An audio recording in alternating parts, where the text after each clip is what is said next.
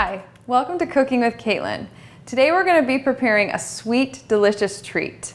Now, if you're anything like me, I love ice cream. I could eat it at every meal, 365 days out of the year. But unfortunately, that's probably not a healthy choice. So today I'm going to show you how to make something very similar to ice cream using frozen bananas. So here I have 5 frozen bananas that I've cut into 1/2-inch slices.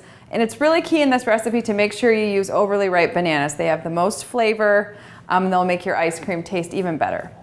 Take the peel off, freeze them whole, or you can chop them up like I did. I prefer to chop them up because then I know each banana gets a good freeze on it. So the first thing I'm going to do is add our frozen bananas to the blender.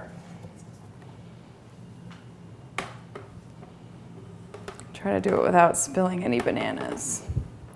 You know what, I'm just going to use my hand. It's easier, faster.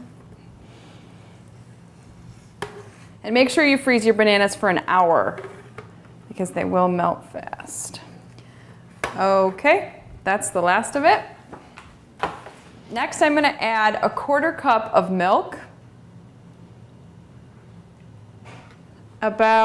Looks about like a cup of strawberries, whole strawberries. Okay.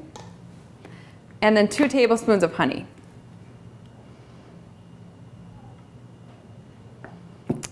Okay. Tap your lid on. And blend.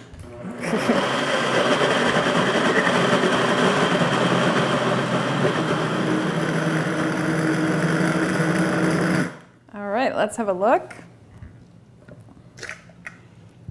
It looks good. Now, if you want yours to be more of an ice cream consistency, you can add less milk. But personally, I love a good milkshake. So I'm going to add just a little bit more milk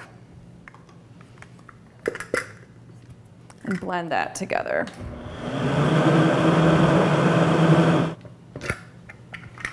And you'll see how smooth the consistency is. And it's nice. For more Cooking with Caitlin recipes, go to 5healthytowns.org. And I'm just going to grab one. And as you can see here, the skin just peels back nice and easy. Okay, so now that we've removed the peel from the tomatoes, we're going to pop them in the food processor.